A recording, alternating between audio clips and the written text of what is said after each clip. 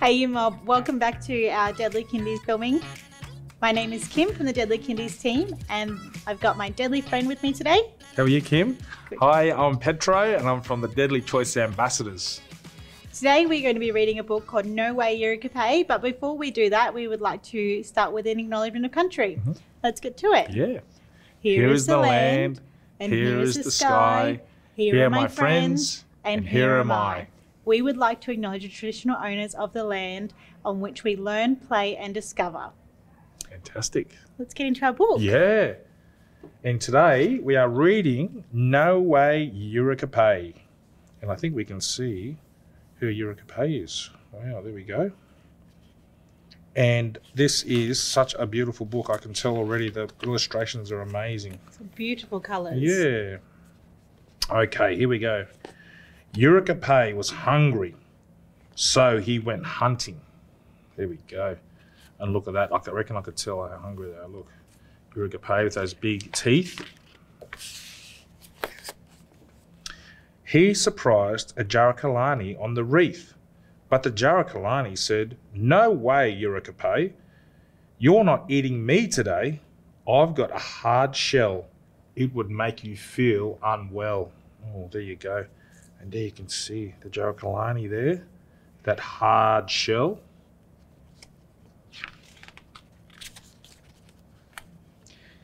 He went for a Kurrawinga in the shallows, but the Kurrawinga said, "No way, Yirrikipayi.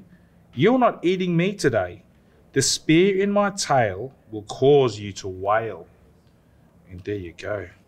There's a Kurrawinga, and there you go. Look at that tail. That spike. It would make you feel unwell and it would make you wail. There you go. Yirrikipayi was getting hungrier and hungrier. He chased a Manituwanyi over the seagrass, but the Manituwanyi said, "No way, Yirrikipayi. You're not eating me today. My whiskery nose will tickle your nose." And there you can see those whiskers.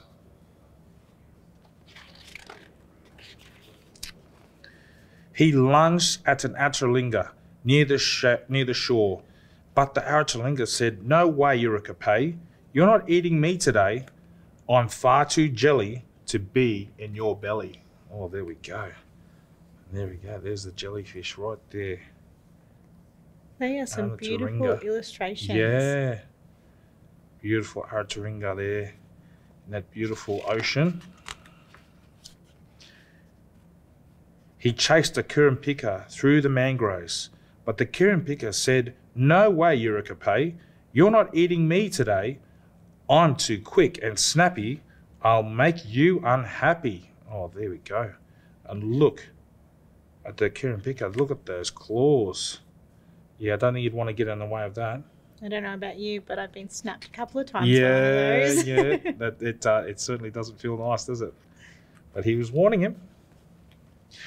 Yirrikipayi was sick of chasing troublesome creatures in the ocean, so he headed inland. He found a Jarangani in the mud, but the Jarangani said, "No way, Yirrikipayi. You're not eating me today. I'm too tough and strong. I'll make you feel wrong." There you go. The Jarangani, he's a big boy, and look at those horns. I don't think Yirrikipayi would want to get in the road of those.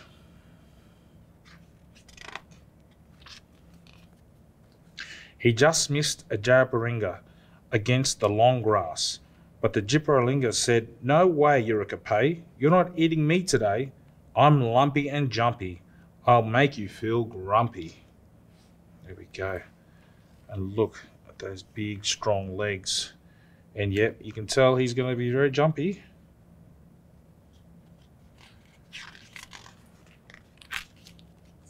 He snapped at a picker beside the bush, but the picker said, "No way, Yirrikipayi. You're not eating me today. I'm too strong and fast. You'll always come last." And there we go. There's the picker. And yeah, he looks too fast. I don't think Yirrikipayi would have any luck in trying to catch him. So he nearly caught a Narangari, just past the swamp. But the Narangari said, "No way, Yirrikipayi. You're not eating me today. I'm too loud and honky. I'll make you feel wonky." There we go. Narangari there.